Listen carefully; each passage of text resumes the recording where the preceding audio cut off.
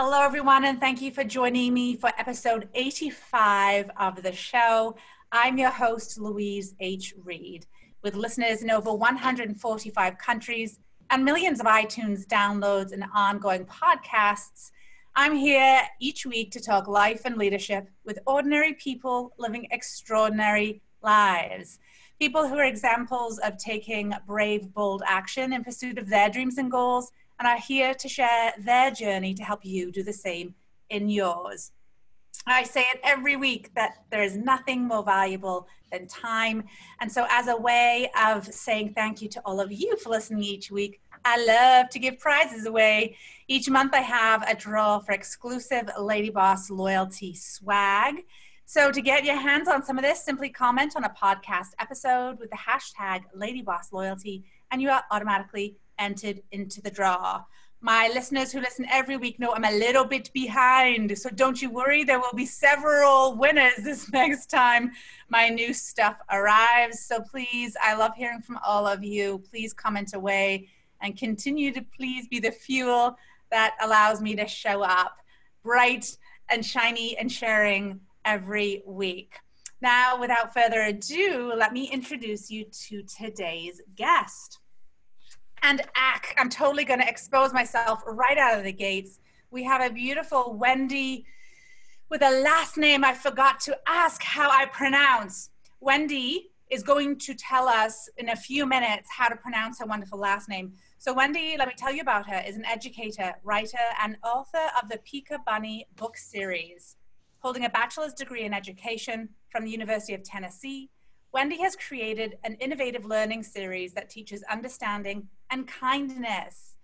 Her stories, Pika Bunny and the Thunderstorm, Pika Bunny Has a Big Question, and Pika Bunny Says Eep, feature life lessons children often face in a complicated world and presents tools to help them navigate such complexities with bravery, understanding, and kindness.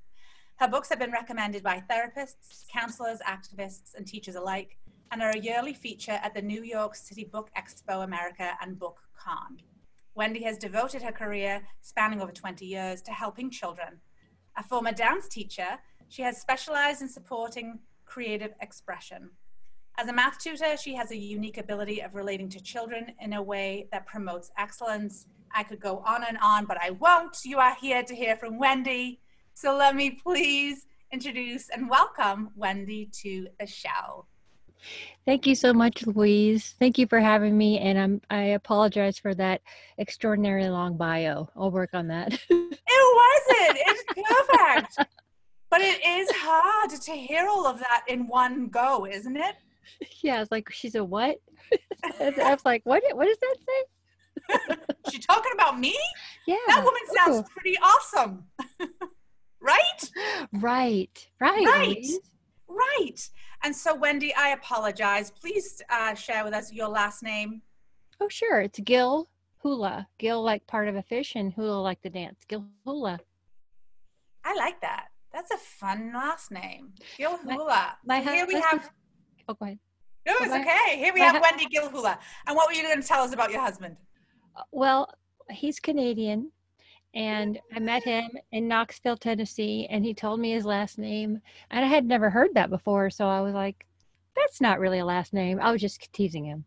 And it was so long ago, he showed me in the phone book. He's like, yeah, here it is in the phone book.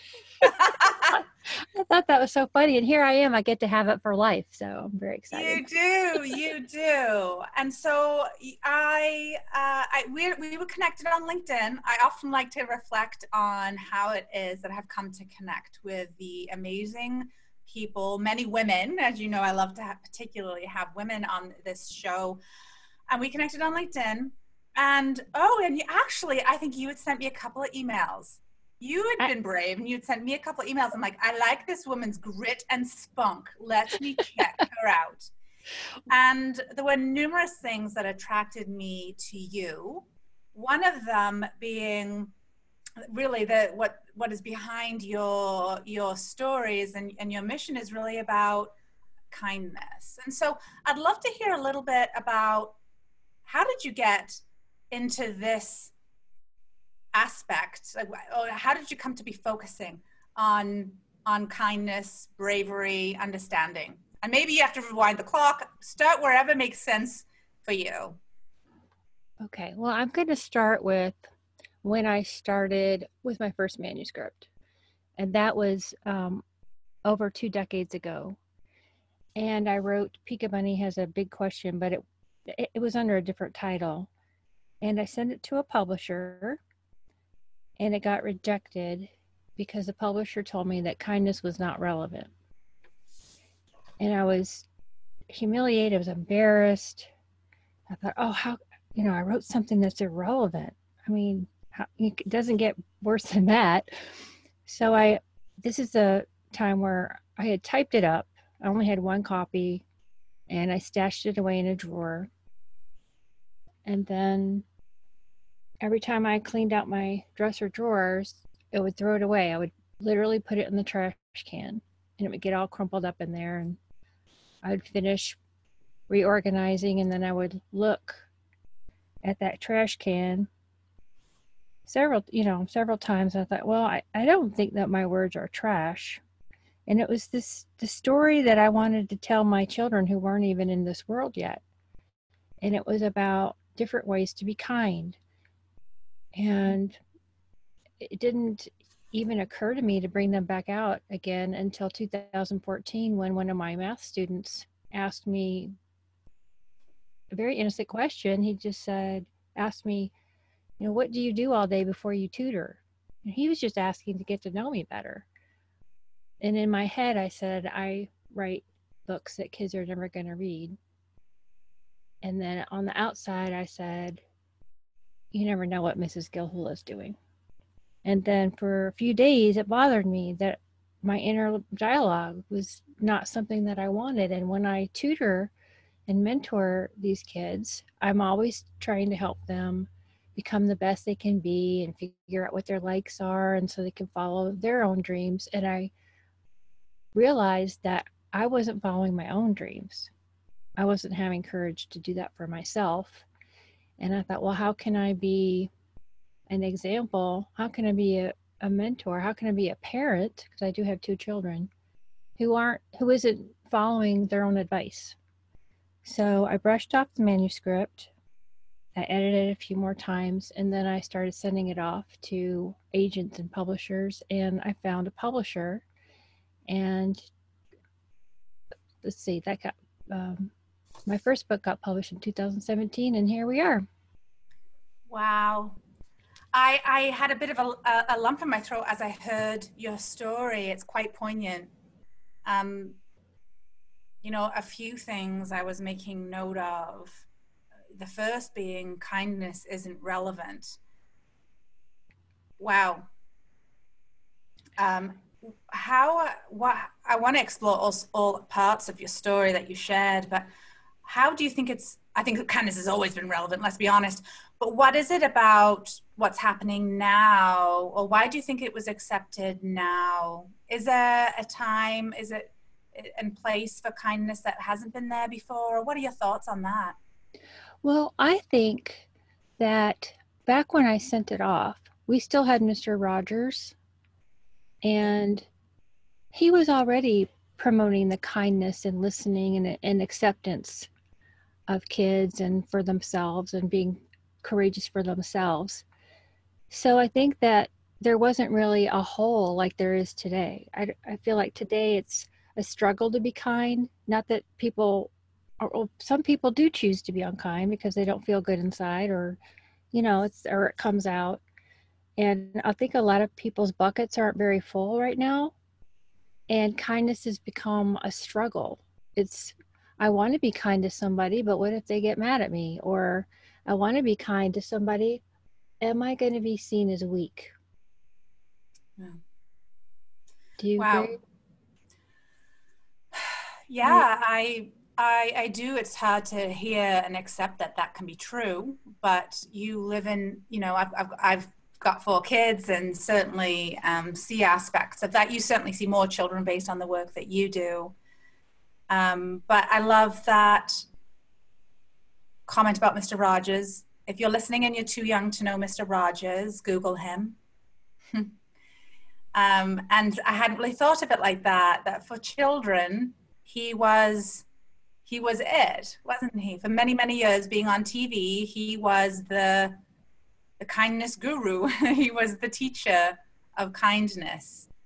And with that missing now, with him missing now, it creates that hole. So I'd love to, I'm sure we'll jump into this a little bit more, because I certainly would like to talk a little bit about that and education and how your books can support both parents and educators.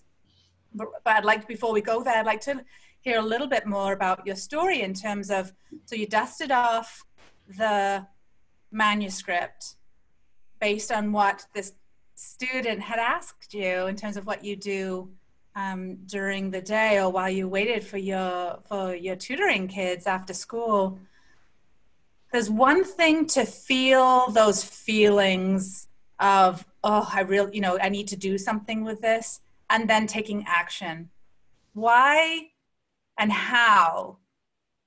Why take action then, and how did you actually get over that inner critic to take the action to move forward? Well, I figured the publisher I sent it to so many years ago, they don't remember me. And these were secret manuscripts that my husband didn't know about it, my kids didn't know about it.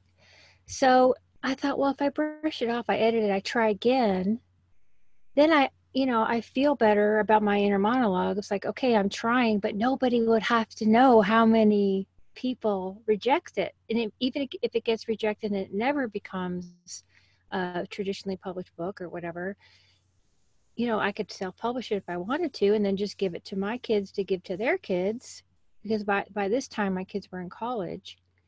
And I decided I was going to be brave for myself. Why not? Because I had nothing to lose, because nobody knew. It was all my own little secret. So actually, when I did get published, or I did get the contract or the call from the publisher and then the contract, it was like my family said, okay, you're doing what now? Yeah. It's like, wait, what are you doing? And then so each step I do, you're going to New York to do what? I'm like, well, yeah, Connor, can you help me out? Can you help me with the signing? And he goes like, wait, you have to stop. Like, what are you doing? Another level was when I had the app created, the Pika Bunny kindness tracker. It's like, wait, do that. Like, wait, just stop. Mom, what are you doing? So I have to point out the irony here that you were a closet writer and you're doing this interview from your closet. Okay. Well, all the best for you, Louise. It's only the best. Is this going to be another example of your kids saying, you did what? You did what, Mom? But seriously, I couldn't help but comment on that. There is maybe subconsciously there is something there. Maybe I do my best work in here. So I'll just stay in here. Yeah. So I want to rewind the clock a little bit more, even from before you wrote that first manuscript. Rewinding the clock to when you were a little girl yourself. So what did little Wendy want to do when she grew up? Oh, little Wendy loved all the fantasy jobs, like be an airline a flight attendant, like the glory, go all over the world. Be a ballerina or a dance teacher, which I did get to do. I got to check that. I wanted to be an inventor. Got to check on that. I have a patent. And then I wanted to write stories, but I didn't really think I was going to be able to write stories. But I wanted to be a dancer first, and that's what I did first with my career. And it taught me so much. It taught me about discipline and how much time is required for each little part, and how to work as a team. And I learned how to choreograph my stories through dance. So I did actually write my manuscripts, but I was really putting my stories out in public and out there dance. So that's how I started, with performance and choreography. Isn't that amazing? And I find people's stories so interesting, especially when you can look back and start to connect the dots, and how Yes. your unique experiences come together to tell such a unique story. It was one thing to say that I'm a published author. That in and of itself is like massive credit to you, but and to anyone who is a published author, the work and discipline that's required to put that together. But the how it comes together, that is just such a neat thing. Like to use your gifts in dance and choreography and creativity that way to develop your story, I think is so inspiring. Inspiring as well for listeners to be able to understand that they too can do that. That when you look back for the purpose of seeing how your life can uniquely knit together, or you can thread together the unique experiences of your life into something really, really different. You know, can give you a unique value proposition if you want to use marketing terms, but just really be able to shine in your own uniqueness. I love all of what you shared. I was a dancer as well, but I mean, I'm talking like I was not a dance instructor. I just danced a lot as a kid. And I actually still have my dance shoes hanging in my mirror, Oh, you on my do. mirror in my bedroom. Oh, you do. That's I exciting. I do. I've got my point shoes hanging there because those remind me of really, really meaningful times. So the invention piece, is this the app? Or tell me more about this Okay, well, what? Who said, seriously, tell us about this invention. Well, my husband, he started calling me in the 90s. He started calling me a Renaissance woman, and I didn't really understand. Like, what do you mean by that? What do you? And he just would laugh and say, "You'll feel okay." So this goes all the way back to when I was 3, I believe. The story starts when my mom and dad divorced when I was 2. My mom and I moved in with her parents. And then my mom took me on vacation to visit one of her sisters. And she put me down for a nap. And as soon as she shut the door, I thought to myself, oh, I know there's candy in Mom's suitcase. I remember this like it's yesterday. Climb off the bed. I open the bottle. I eat 80 baby aspirin. Yes. It played on the floor, and then I heard like a few hours later my mom came back, and I hopped back in bed like, you know, I was sleeping, but the empty bottle was on the floor, and she's asking me, Wendy, what is this? And she said, where's the baby aspirin? I didn't know what she's talking about. I'm like, oh, I ate the candy. She's like, no, where is it? I ate the candy. I remember being in the hospital, 2 people in white coats saying, where, you know, what happened? I said, I ate the candy. Like, sorry, it's gone. That's what I'm thinking. Sorry, none for you. I ate it all. And I remember somebody squeezing my mouth and breathing my breath. And they said, oh my gosh, smell that. And then I remember carts coming in. I remember them laying me back. And then I remember them putting something in my throat. And then I remember waking up really, really mad in a crib. super, super angry. So because of that, then we're going to fast forward to when my daughter was little, toddler.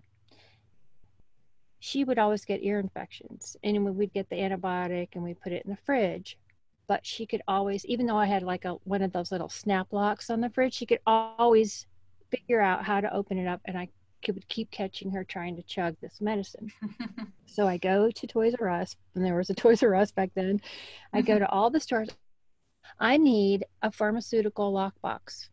They're like, a what? I'm like, I need a medicine box. And they said, well, what you do is you go to Walmart and you get a case. And I said, no, I want a medicine box where I can store my things upright. And he said, you get a cash box at Walgreens, one of those metal ones. And I thought, that can't be a thing. I researched it. There wasn't anything.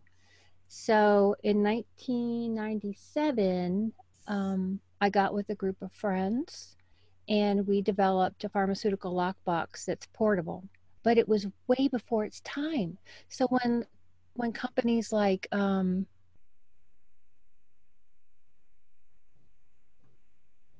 safety companies, I forgot which one it's called. Safety First, I think it's called. Well, they were Oh, looking yeah. at it, but then they said, well, there's no need for it. They said there's at the time, there's no need for it. And we're like, well, this, you can lock up medications that you don't want your kids to get into. But well, then that was before the epidemic of, the pharmaceutical problem we have Yeah. today. And then they said, well, there aren't that many kids who get poisoned for overdoses. And it just never got off. And plus the tooling with it was like $140,000 to get a mock-up, where now, they can do the 3D printing, and it's, much more affordable to be able, and there was, no Shark Tank or anything. Yeah. So, Yeah. yeah, I was a little before my time, too bad, because I think now that we have all the geriatrics and people with memory issues who, may or may not remember if they took their medicines in the morning, this had a little drop down section where you could write, a caregiver could write with a grease pencil like what time the medications were given and all that. And it was a travel size. It would fit in the door of your fridge. It was That is really beautiful, but it was before its time. Yeah. And so so before it's time, has someone else come up with something like this then, or what has happened? Well, I think the patent has been listed in other people's patents, but Okay. nobody's actually see, the patent expired. Yeah. Nobody's made the exact one, but they've made some of them, but I could see a lot of flaws. Some of them were made out of canvas. That's easy to get into if somebody wants to get into it. This was made from really, really hard plastic where you would have to take a sledgehammer to it. Yeah. It could be put in the dishwasher. A lot of the boxes out there today can't be in the dishwasher, or they're too big, or I did see, though, I can't find pictures of it now, so I can't prove it now, but I did keep looking to see if anybody took the design and, made it their own, because it was expired. I did see where the U.S. military did actually have, like, they took it and they made it bigger, like a locker size, because it has a very special lock mechanism. How cool is that? Yeah, so I'm like, The oh, military wanted to use your design. well, they get to for free. Yeah. Yeah. No. Anyway, so I came up with it because if I could just save one life, if I could just prevent one kid who loves baby aspirin No. from taking 80 at a time, or somebody like my daughter who really loved her antibiotic and Yep. didn't want to poison, trying to prevent somebody from being poisoned. So Many things I took away from that story, but linked to your first manuscript. Talk about another example of before your time.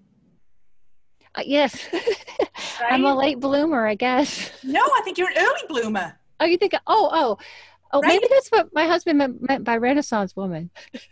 Yeah, I don't know. You'd have to ask him. I'd be interested to He know. won't tell me. I keep asking him. He's like, "You're gonna figure it out one day. You'll be fine." Like, okay. When you do, let me know. But I think that's actually kind of neat, no? That you've come up with two things, no doubt more, that are far before their time. So all of life's obstacles, thinking about, the challenges that you've been through with some of the things that you've shared and many of the things which you haven't, what's one of the biggest obstacles that you had to overcome, and what has it taught you? Probably one of them was an emotional block, maybe. Like I said, my parents divorced when I was 2, and I only see my biological father very rarely, like maybe once every 7 or 8 years for a couple hours.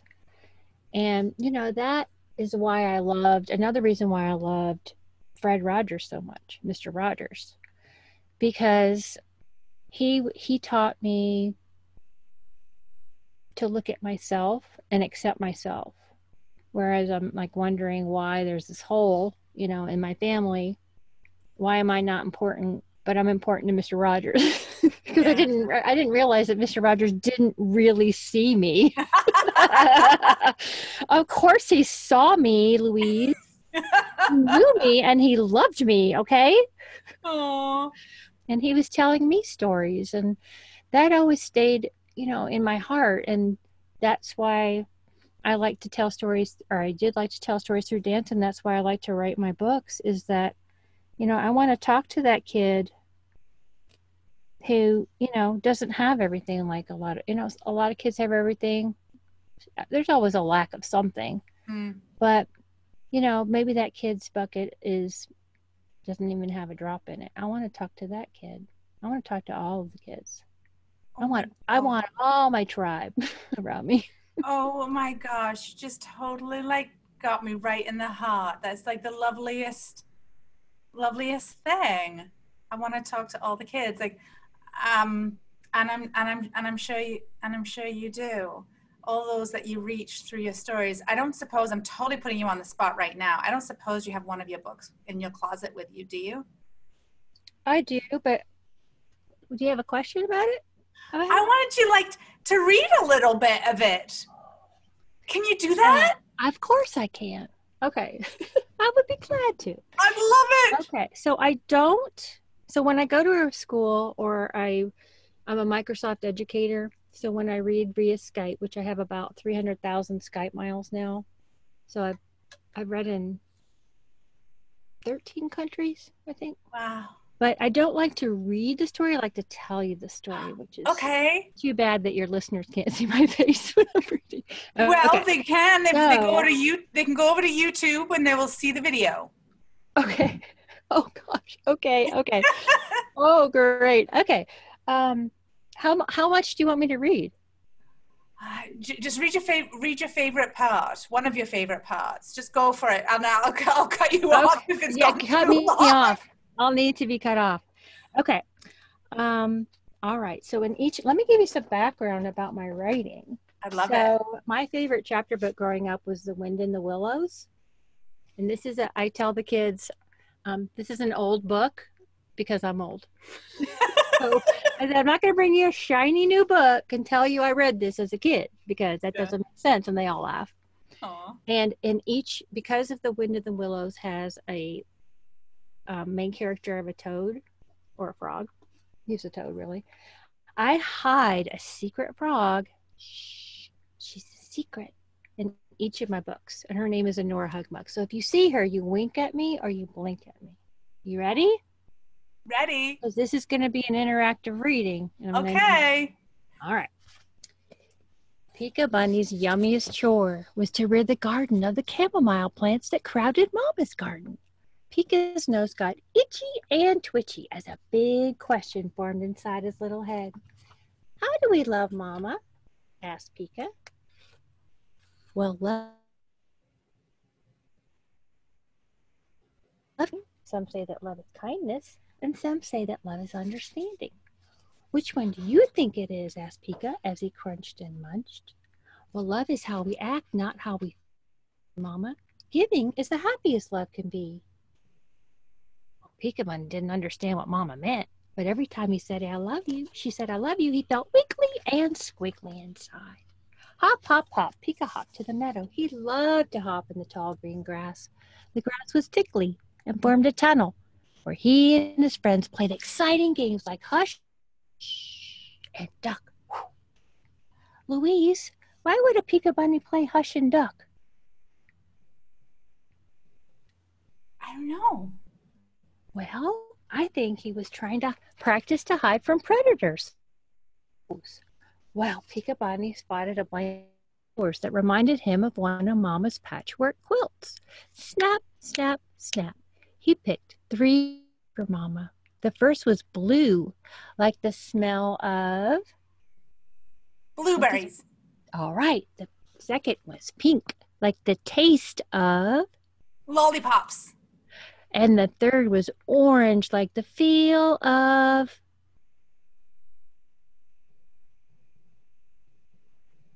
orange, like the feel of. Help what me does out. Orange feel like?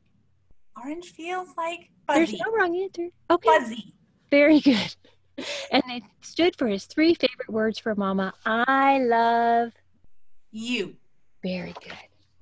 On his Pika Bunny spotted his prickly porcupine friend, Downy Poof Puff. No one wants to hug me because of my prickly porcupine quills, she said. Pika thought about the times he felt lonely. Loneliness is not a good feeling at all. Louise, what do you think Pika Bunny did? I think he gave her a hug. Well, he said, and he put his arms in the widest circle he could form with his own 2 brave furry arms. He expected Downy to be bristly and pointy, but really she was spongy and a little squishy. And he gave her the blue flower, and that left her how many flowers for Mama? 2. That's right, you're so good at math. At that time, the sun was high in the sky, and Pika dog, and she looked flooped and plooped. What do you think flooped and plooped means? Flooped and plooped? Yeah, what do you think? They're made up words. What do you think that means? Well, I missed the first little bit of that sentence. So you're going to have to repeat that sentence to me. Sure. The butterfly was hot. She'd been flying all day, and she says, I feel flooped and plooped. What do you think that means? I'm tired and hungry. Oh, very good. Very good. And what do you think Pika Bunny did? I think Pika Bunny helped. He did. He gave her the pink flower and noticed it was twice as big as Emma. And he said, you can rest in its shade. And that made her happy. And that left him how many flowers for Mama? 1. Pika Bunny was almost home when he spotted old Daniel Elderberry snoozing and snoring in his rocking chair on his front porch. Some of his overly large teeth peeked out of his enormously black rubbery lips. And Pika thought, for being such a scary-looking bear, you know what? Old Danny was really gentle and kind.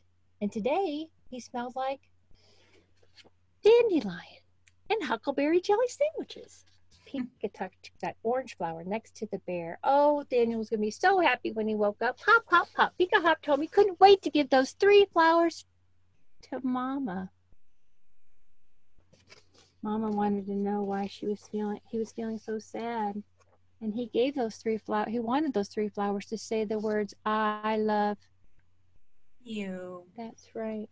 And he said, Mama, I gave each flower to one of my friends. And what do you think Mama said?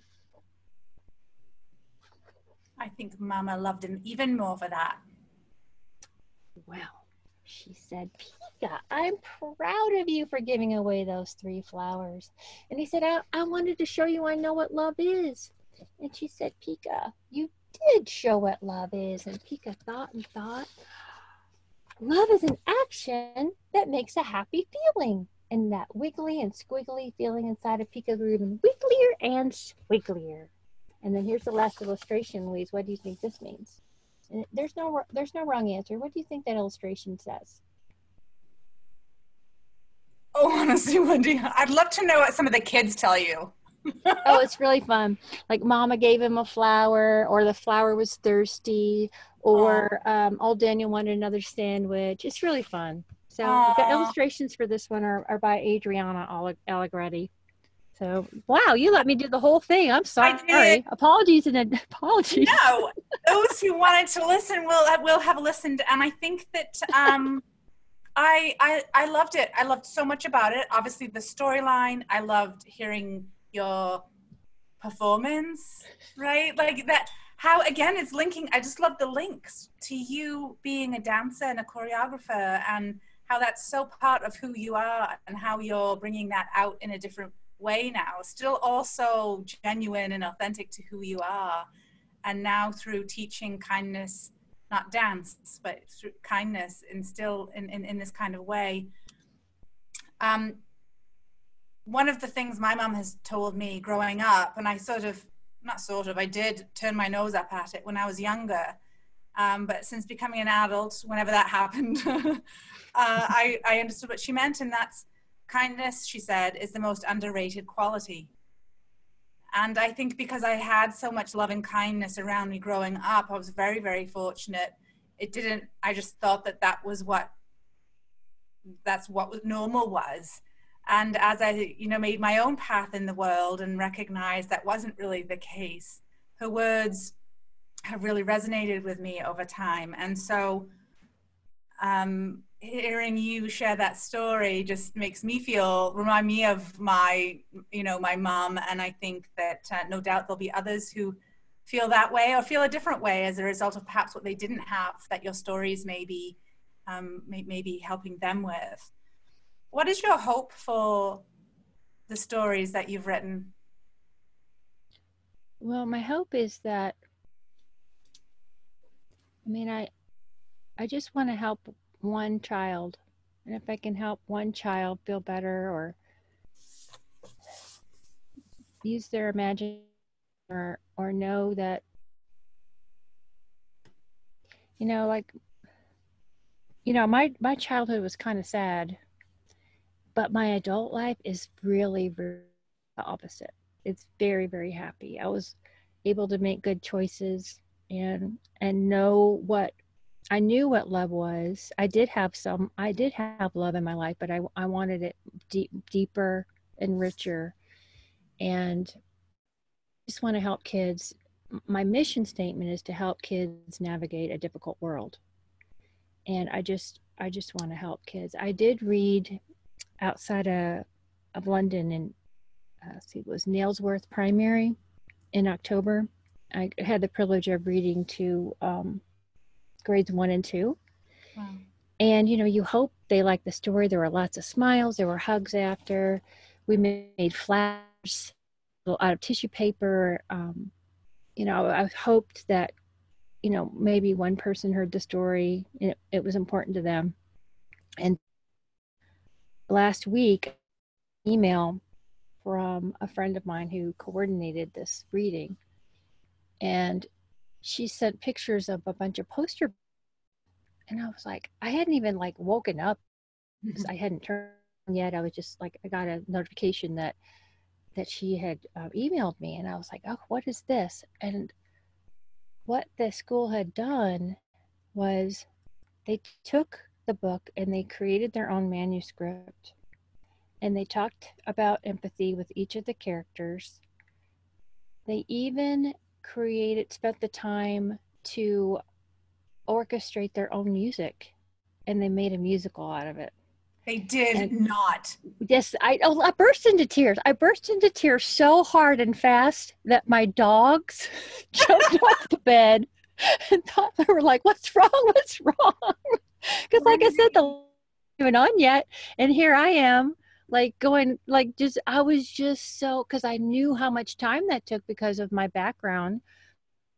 I knew, and I thought, oh my gosh, I wasn't even sure if they liked it, and then they turned it into this, and I wish I could have seen it. I probably would have burst out crying again, and I would have frightened all the children, and they would have thought I didn't like it when I was just like, oh gosh, I can't believe that, this was so worth the wait. It was so, just for that, it was so worth the wait. I think that it's a perfect example of we never truly know the full extent to which we are of service to others, do we? And so how beautiful that you got that kind of validation that you're having an impact, because we don't always know. We often hope. We continue to put our work out there, and what a rewarding way to hear how you touched them. I also know, I expect that there are many others that you're touching along the way, like the readers, the adults, and maybe older children who are reading these books to the younger children. I hope so, but I pray, and if other people don't like to pray, that's fine. That's just what I do, and I just pray that I speak to that person that was like me, that just needs the eye contact, they're heard. I always I make my readings interactive, and I have a little hand signal that means me too. So when we're talking about, when I'm reading Pika Bunny Says Eep, and that's a book about finding the courage to help a friend saying no to bullying, You know, we use the Me Too sign. So anytime I say something, and they may be too shy to raise their hand, but they'll do this. They'll make the signal like really low and look at me like, yeah, me too, me too. And sometimes it's only 3 or 4 people that do it. And all of a sudden there'll be 25 doing it at one time. And I know, okay, I know where to go with my talks depending on what they can relate to with what I'm saying. Wow. Do you think adults need more kindness? Oh, absolutely. I mean, I think it either grew out of us, or maybe some of us had too many negative experiences when we were trying to be nice, or maybe we were misunderstood. And I think a lot of, like, I was doing the bucket analogy. I think a lot of our buckets are pretty empty, and it's hard to give when you don't have anything left to give. So sometimes just that smile does make a huge difference. Just a smile to somebody, and then when they actually tell you, the stranger actually says, thanks, that's the first smile I saw today. I was at a restaurant this weekend with a friend of mine, and the waiter came up and he said, hi, how are you? And how are you doing? And I said, fine, how are you doing? And he stopped and he looked at me and he goes, I'm doing really well, thanks for asking. And I was like, what? Why isn't anybody asking you that back? That's just, common courtesy. That's not necessarily kindness, but it's like, he was really surprised I actually asked him back.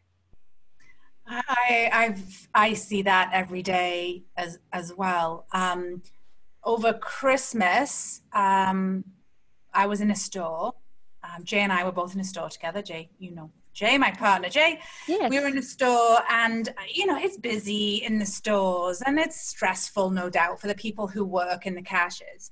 And so I asked the person who served us, I said, we're going to Starbucks to grab a coffee. What, do you drink coffee or tea, and what do you take in it? And he stopped and he's like, are you serious? So I'm only talking about getting him a cup of coffee or tea, okay? Yeah. And he ended up refusing a coffee or tea.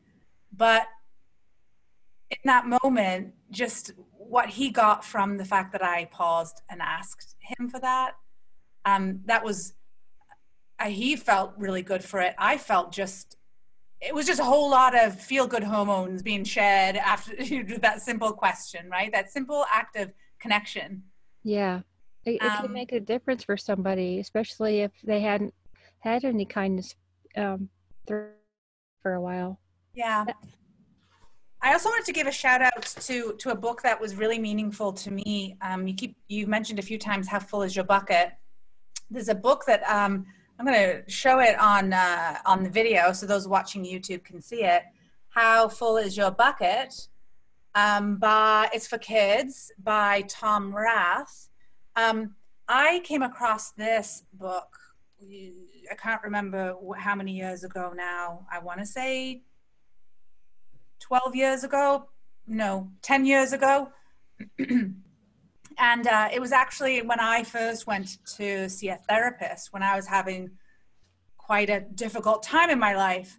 And I bought that book and give that book even to adults. And so that's partly why I say to you that I know that your stories and your books will be having an impact on a population far beyond those you've written the book for. And I've never informed the author of the impact he's had on me in my life, but you've kind of inspired me actually to share. I'll find out what his email is, and I'm going to send him a message, because it has had deep and lasting impacts in terms of how I started to find my own way back to me. So that would probably mean the world to him. I will do that. Yeah. Another way to probably wrote it just for you. Oh, yes. One person, you could have been that one person. Right. That's what it felt like. And that's what it felt like. So you've done many scary things, no doubt, in your life, some of which you've shared. If you have to say, the scariest thing that you've done in your life, what would it be? To have children. To have my own kids. I didn't know what I was getting into. I love it. It's like one of my favorite parts. of my life, but boy, was it scary. Like, okay, like I had been babysitting, I had taught other kids, people's children dance. I'd been around kids all my life. And then when my son was first and in my arms, I thought, oh my gosh, what have I done? I hope I don't mess this up. I hear you. And there's no return policy. I think when as scary as it is usually balanced by how rewarding it is. Yeah. Yeah. And I would liken that. I imagine that's how you must feel at this point with your books. It's Yes. scary. The journey was long, just like being a mother is Right. long and rewarding and hard and wonderful and everything in between. What's one piece of advice you would give to listeners about overcoming fear, as you have had to overcome in putting yourself back out there again and bringing your manuscript out of the trash? You had to overcome fear numerous times, no doubt, never throwing it out despite it being in your hands numerous times, and then overcoming the fear of rejection again. What advice would you have for others? Well, I had to know the why. Why do I want to do this?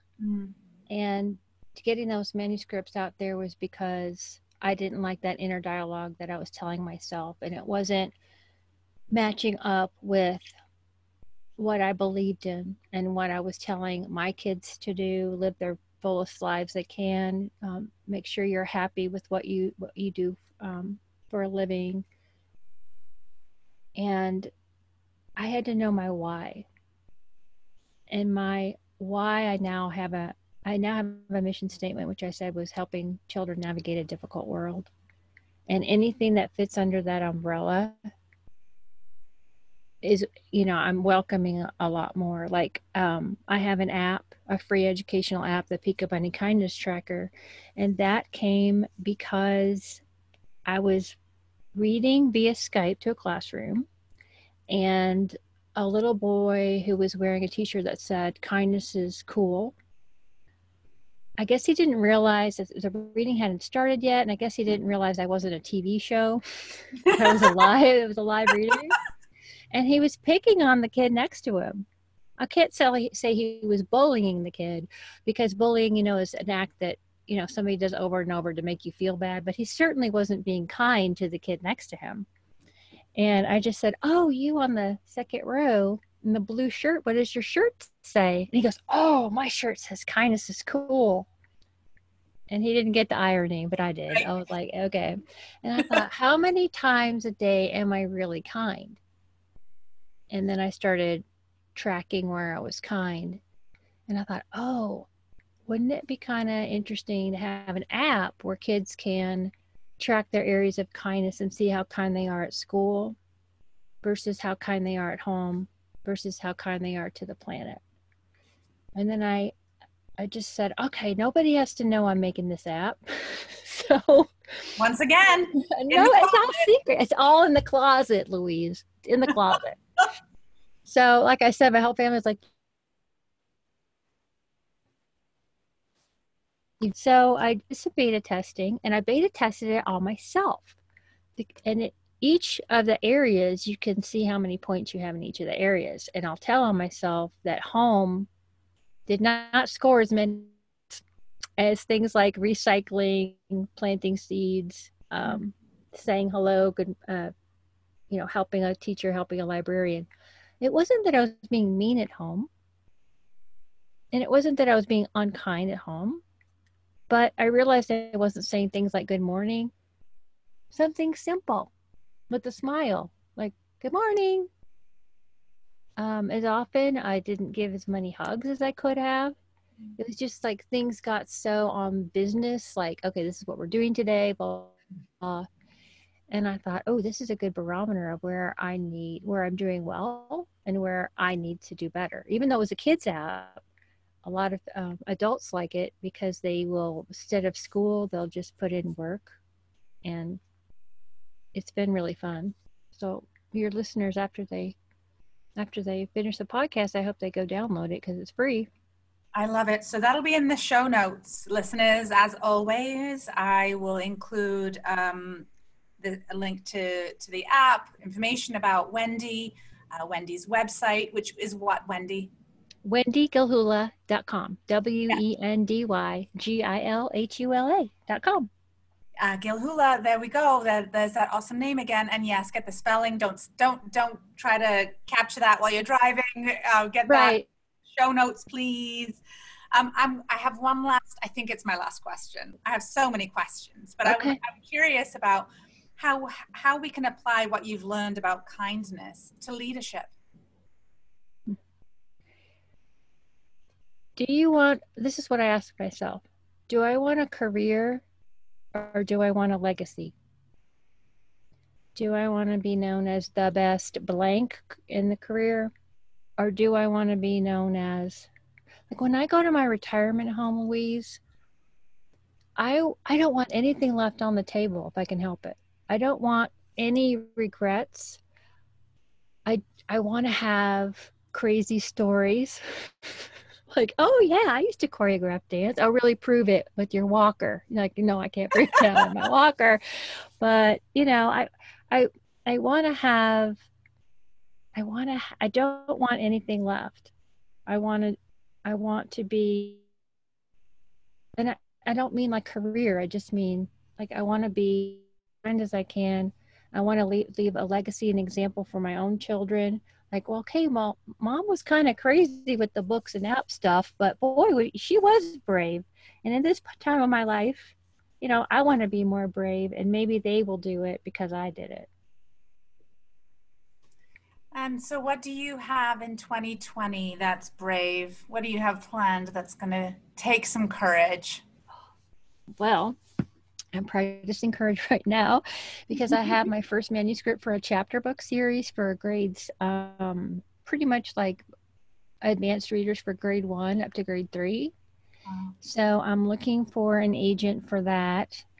And I'm looking for an agent for my screenplays for a TV series, a possible TV series. So I'm just putting it out there that I'm being really brave by saying that right now. I'm telling you, it took a lot. It's out of the closet. It's out. Yeah, it is out of the closet. Finally. I mean, that's been my dream. So. And so if there is someone listening who thinks they may have a connection for you, how is it best to reach you? My website has got my email address. It's really simple. It's just gilhula@gmail.com. It's not okay. Or LinkedIn. LinkedIn's always great where we met. There you go, LinkedIn. All those connection points for Wendy will be in the show notes, like I said. And let's pull together, friends, anyone who has any connections at all that may support Wendy in further pursuing her brave, bold dreams. Let's make it happen. Let's make it happen. Let's be kind and extend kindness to Wendy as she is sharing kindness through her words and her work with children and all the teachers and therapists and parents who have the joy of reading those words.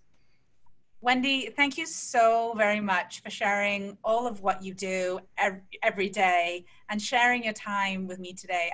I loved your story. I loved every moment that I got to hear you share that. And of course, just thank you for carving time out of your day to spend with me today. Well, you've been a blessing to me. Thank you so much. Absolutely. And of course, thanks to all of you, my loyal listeners. And I'll remind you that information about my radio show, my guests, can be found at louisehreed.com. Also, a big shout out to my producer, Cameron Steele at Contact Talk Radio Network. And lots of love and kindness, as always, being shared to my one and only Jay Andrews. So until next Tuesday at 11 a.m. Eastern, I'm Louise H. Reed with two things for you today. I am challenging you to ask yourself, what do you want your legacy to be? And of course, encouraging all of you to have a bold and courageous day. Goodbye, my friends. Bye-bye.